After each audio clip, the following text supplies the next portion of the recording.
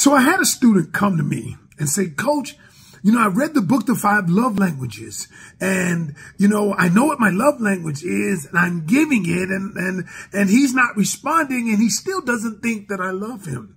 And I explained to her, I said, your love language is actually killing your relationship. And she said, what? I said, here's why. For instance, I love the book, The 5 Love Languages. And so let's say hypothetically, your love language is receiving gifts, okay? And what we mostly do is we begin thinking about how we receive love, and we start giving love that way. So if your love language is receiving gifts, you feel loved when somebody starts giving you gifts. The first thing you do is you begin giving gifts. Now, many people are not interested in what the other person feels. So what happens is you start giving the gifts, start giving the gifts, and you're thinking, I'm doing what I'm supposed to do just to show you that I love you.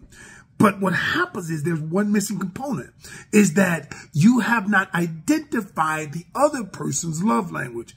So if the other person's love language is quality time, and you're not spending quality time, you're not even thinking about that, and you keep saying, I'm showing you how much I love you by giving you gifts. Well, what's happening is the other person doesn't believe that you love them. The other person, you're not expressing your love as it pertains to them. And so a lot of people say, well, I'm just going to give it the way I give it. And I say, well, what's going to happen is your relationship is going to die because the other person does not feel that they're being loved in the relationship.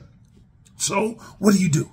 Start finding out. There's a test online, 5 love languages. Find out what your partner's love language is and begin giving them love the way they need it, the way they want it, the way they feel loved.